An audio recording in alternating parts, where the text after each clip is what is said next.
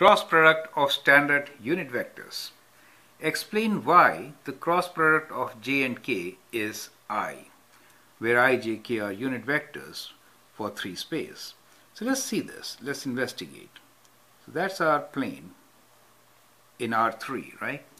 So when we say I, j, k, and when we are trying to find cross product of j and k, j is a unit vector along y-axis and k is unit vector along z-axis, right? So these vectors j and k form a square of unit dimension, and the magnitude of j cross k is area of this square. That's the magnitude. So what we have here is that vector j cross k, magnitude of j cross k, is actually equals to area of square. I should say unit squares. In fact, area of unit square. Right? That's the magnitude. And the direction is normal to this square. Right? So area, this is the magnitude, and the direction is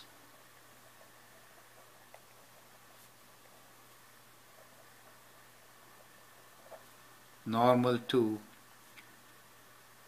YZ plane, right? And the vector, well, the direction will be given by the right hand rule. Given by right hand rule.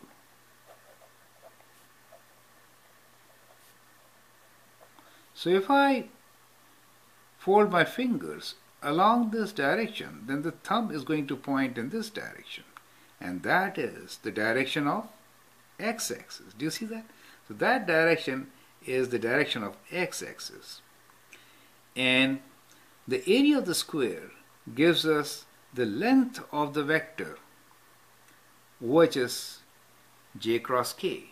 And since the area is 1, the length has to be 1. So a vector of length 1 in the direction of x is I. So I is a unit vector in the direction of x. And that's how, by definition, we get vector j cross vector k equals to vector I.